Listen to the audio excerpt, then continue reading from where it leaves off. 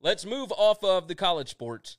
Let's dive into the NFL and this complete S show that we have had.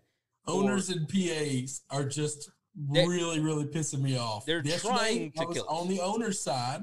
Today, I am not. Today, the NFLPA tells the board that the NFL has proposed a 35% salary escrow. Let's see. On Tuesday, economics have come into focus as the NFLPA informed its board of representatives that the NFL has proposed 35% of player salaries be held in escrow to aid in managing costs during the 2020 season, the NFL Network's Tom Pelissero reported per sources informed of the situation. It is now one option on the table if revenues are impacted on a league-wide basis due to the novel coronavirus. However, it was not well received. Per Pelissero, NFLPA executive Don Davis told players on a conference call, basically, we told them to kick rocks. The NFLPA's stance is that any escrow deal would need to be collectively bargained.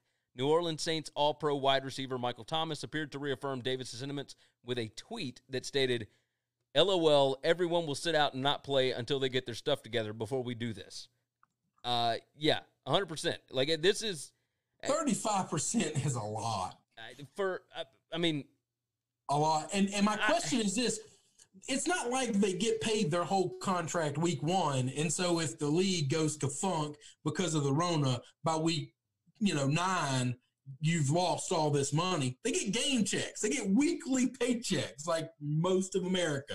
Yeah. So, like, are you asking for 35% of every check goes into escrow and to be held?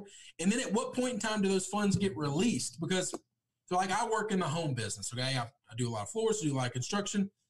Both parties have to put, like, the buyer has to put money in escrow.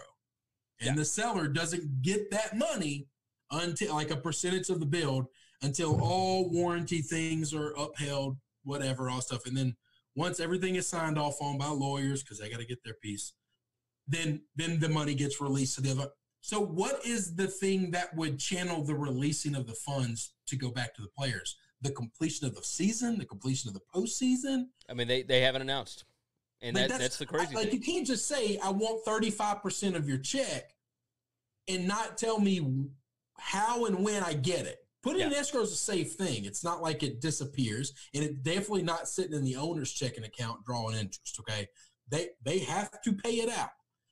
My question is I want to know what the escalators are to cause it to be released to the players. Yeah, I would like to know a lot more about this deal. I mean, obviously, the only information that we have is coming from the NFLPA. The owners won't make a lot of money this year. I understand that fear of the owners. My fear is if you think you won't make enough to pay your payroll, then I'm a little worried about that. Yeah. Oh, I agree. Mike jumps in, by the way. He said, for the first time ever, NHL did it right behind closed doors and getting along to finish the season. Baseball and NFL are a mess. And Ben said it's the MLB all over again. Yeah, I really thought that we would get to this point with Major League Baseball, and I didn't know about the NBA, but to the NBA's credit, they have kind of kept all of the salary stuff behind closed doors, right? We don't have to hear about that. Matt said those Gulfstream payments don't pay themselves. Isn't that the truth? But this whole situation, and cheers to the NFLPA for coming out and actually putting this out there, because this is kind of crap. I'm going to be pissed. That's what we're looking at. Last week, we brought this up, and it was Friday when it was the first thing about the NFLPA saying, we don't want to play preseason games, which, by the way, they have not decided on whether or not they're going to do 2 or none. But the PA came out and said, we don't want to play any preseason games. And then later that night, they came out and said that they wanted 80-man rosters for the season. Like, I get it, but isn't that what the practice squad's for? Like, you call up, anyway. So, listen, hang on. I'm not opposed to expanding the roster size due to this situation, okay? 100%, I'm okay with that. I'm good with all of like those types of things, all right? But here's the problem with the practice squad is if you ever pull a player off the practice squad, and then you ever send him down, they become a free agent that could go through the waiver wire again. You have potential to lose that player pretty easily. Yeah. So you want to basically and those players will make more money, basically. So you have those practice squad players becoming a part of the roster. They'll get actually game checks, and they'll be higher compensated than what they are. That's good for the union because it's more union paying dues. I do not believe that the practice squad players are official members of the union. I might be wrong on that. So I think that's a good thing. I think adding players to the roster this season, especially, is nothing but a good thing. They're also, if they're going to do 17 games, they need to add players to the roster just for durability's sake and health and safety of getting through this season. It's only 16, right? Yeah, but I'm just saying, like, if like it's going to be forward in the future, we're going to be weird this year anyway. We're going to this thing next year. Let's expand the rosters. Let's get the coaches and the GMs used to working with whatever the budget looks like with this many players now, and then let's keep that many players after this because, well, we gave you the extra game, so like this. Do you think that the NFL, like the league itself, is proposing the 35% in escrow because they are actually contemplating the 80-man roster? Yes. Now, that could be it, but the problem is, like I said, it's not like they're paying out this money all up at front, all at front. It's getting chipped out. My question is if you want 35% to be held, once we've passed 35% of the 65% of the season, let me do math real quick, then what happens to the rest of that money? If you owe me $1 million a game, all right, let's say you're a big money player, you got a $16 million contract, you basically make $1 million a game. You owe me $1 million a game, okay? My question is this. Are you taking 35% of every check? Because that doesn't make any sense to me. And if you're not, and you don't want to pay out that back 35%, at what point in time are you going to pay that out? If we make it to 65% of the season and we go that next game, am I going to get that game check or are you holding that money? And why are you holding the money? Because you got the game. You got the TV money. You got the ad revenue. If there are any tickets to be sold, you got those. So if we're playing the game, why are you holding that extra money in escrow? It's a great question. I'd like to know why. I would love to know it as well. When are they going to release it? That's just all I want to know is what's your reason behind it? And then, so I know the reason is we're afraid we're not going to make enough money. So let's say you don't make enough money. So what happens? You just get the money back out of escrow? That's not how this is going to work. You know that's not how it's going to end. So it just sits in limbo until you negotiate it? That's not okay either. Let's see. Hold on. We got 30 NFL teams. Is that right? 32. 32. Oh, 32. Yeah, excuse me.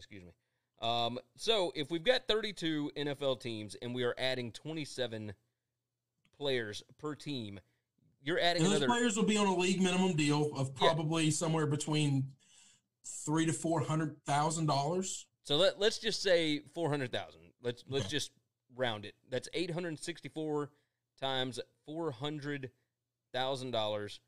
That is another $345 million that the league has got to come up with. It seems like a lot to a guy like you and I. This is a league that makes $100 million a year in revenue. $100 billion, sorry. Yeah, and agreed. But, like that, okay. But if you're already worried about cost anyway. Is bare minimum for 20 players. Yeah. I mean, who knows? But this is going to be interesting to pay attention to because I'm getting this feeling. Out a window, you save $100 million there. So I just cut that in a third. Just pushing him down this flight of stairs. I'm getting a little worried that we might not have NFL to start off September. They'll figure it out, but I don't know that we'll have it on time because these bastards are going to play games. Yeah, that is so. With the NFL, with all these major league franchises, right? Major League Baseball, NHL, football, NBA, whatever, we weren't worried about them actually playing because these are professional players. It is their job. They're going to have to go to work, right? So the NCAA, we were worried about how can they make these kids play football if there is no financial compensation. This isn't their job. If it's not safe enough to go to the campus, why would it be safe enough to play? That was that side on there. Now, on this side, well, there's not going to be that much money coming in, so we're going to have to cut salaries or we got to cut costs somewhere, blah, blah, blah, blah, blah. And now with the professional leagues, it is, okay, well, we don't feel safe enough, and you're talking about cutting our money. And so now, who plays? Who plays sports at this point? Well, no, that's what I'm worried about. The pros are going to figure it out. The problem is we're just kicking this can down the road farther and farther and farther. And I'm not saying that these guys shouldn't be fighting for things for themselves. What I am saying is that some of us are sitting at home and we're not doing okay. All right. We're not. Yeah. Right? We need something to distract us because some of us have lives that suck. Okay. And it was sports. That may be pathetic. That may be really sad. But I could really use mentally something to focus on outside of work. I need something to take my mind off of the stresses of family and work. We have done a show every Monday through Friday since the pandemic, well, really before the pandemic started, and we have talked sports every day, but we may have to learn to dive into pop culture a little more. I know we talked about Johnny Depp and his wife pooping on the bed. I'm not worried about that, but I'm worried about like the mental faculties of just when this is over. I'm used to going downstairs and turning on, pregame of baseball right now.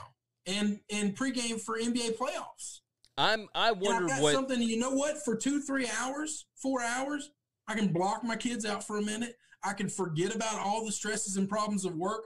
And when the game is over, all those things come back. Those problems are all still there, but I got a little break for 2-3 hours where I can yell and scream at a TV. Okay, and that's therapeutic for me. And I think it's for everybody. I've got a pre-tam easy life. Okay, I don't have a lot of problems, and these are I call them bullshit rich white people problems. Okay, maybe that's insensitive, maybe that's a terrible thing to say. These aren't real problems; they're made up bullshit problems. All right, but I would really like to have sports back. Yeah, I agree. Damian jumps in. I'm mentally not doing well. I think you'll survive. Hey, you got me to call on. You got Sam. You got John. You got Scuzz. You got the whole crew. You're gonna be all right. Do I need to come over and pat on your head a little bit? No, we're fine. We're fine. Damian said the NFL equals pettiness. Joseph Gomez said Andy Reid wants to add a third quarterback and place him in a bubble in case the virus hits hard. I think he already added a third quarterback, didn't he? No, and I don't think it was Andy Reid. It was Bruce Arians. Yeah, okay. Bruce Arians said that if they expand the rosters, he is going to hire I don't know if it's a third, he called it an emergency quarterback. Yeah. And they're literally just going to be responsible for constant quarantine. They're going to be paid to basically live in a hotel room and never leave and have food and stuff brought to them and watch game film and try to stay in shape. Very much a break in case of emergency situation to where they have a healthy quarterback. Yeah. Damian jumps in and said, didn't the NFL learn anything from the lockout in 2011? No, none of these people learn anything. Here's the problem. These aren't the same people, though. I mean, that's the deal. That's what I was about to say. The NFL average age, the average length of contract is 3.5, 4 years. These guys don't play much longer than that. And so when you have a 10-year deal, the people working on the old deal had nothing to do with the old deal. Yeah. They weren't in the league when the old deal was signed. And the people that are going to work under this next deal aren't going to have had anything to do with, they're not even in high school yet. Yeah. No, it's true. 10 years from now, half the starting quarterbacks aren't even playing college football right now. It is true. Matt said, imagine being at home and you make it through every single page on the hub. Joseph said, KBO, horse racing, and TAG coming soon to WCE. And then Damian said, virtual sports is getting closer than you think. It's the future. And then he put a bunch of laughs. Listen, I might be the last old man on that blog, but I ain't doing it. Now, we've talked about it before. I cannot do video games. I'm not a video gamer. The technology of video gaming in my house 2 years ago, not this past Christmas, but the Christmas before, I bought my first video game console ever. We bought a Wii for our family. And I had to buy everything used because they don't make Wiis anymore. It is true, but those are really cool. Matt said, "Have you watched drone racing?" No, I've seen Rocket Ball or Rocket something. I don't know. One of my friends in San Francisco is really into it. I'll watch Rocket League. I'll watch people get hit in the face with stuff. I'll watch people doing things. I won't watch people sitting on their ass playing video games. I just won't do that. Mike said, I agree. I cannot do virtual sports. I can't get into it at all. Y'all won't have to worry about it. I'm their market product. I'm the guy that should love it. I'm fat and I'm out of shape and I don't want to move a lot. Like, getting couch locked is fantastic. Yeah. I want to get couch locked on a Saturday starting at 10 a.m. with college game day and not move until 2 in the morning when Pac-12 after dark goes off. That's what I want. That's the couch lock I need. Yeah. So, and we'll see. I mean, we might have it happen. Who knows? But I mean, good gracious, I'd love to get Felica on. I need to hit him up. It's been a little bit. I'm just curious as to what he thinks. I just want to know what these, because not that he doesn't have any inside information. He doesn't have any. None of these people know. Nobody knows what the hell's going on. But I don't think game day is happening this year.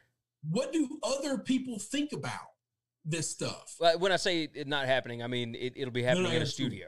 Yeah, it'll happen. They'll all Zoom. We'll see Kirby from his home, and it'll all. Ben said, "I'd like to not watch Kyle Larson play video games again, please." Golly.